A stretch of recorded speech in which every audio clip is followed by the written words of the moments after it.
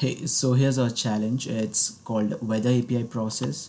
Here we'll be given an input file with the mentioned columns in it: city name, East capital, temperature, and humidity.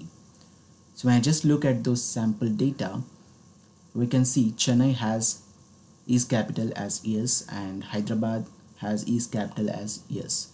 So you have to give the most priority to these cities, and then you have to move on to the other cities with East capitals as no. Okay. So as a second step, use API call to get the current weather of those mentioned cities and extract the temperature and humidity out of it. So whatever JSON you receive, you have to extract the values from that. For that, as a first step, you have to go to this particular website and register yourself to obtain your unique API key to proceed. And as a step 3, you have to write that data back to the Excel sheet into their particular column names. Okay, temperature should go under the temperature column and humidity value should go under the humidity column.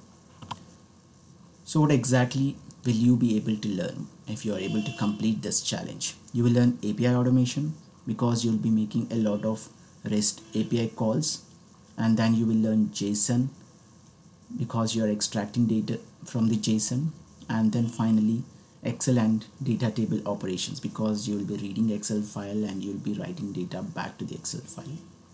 All the best.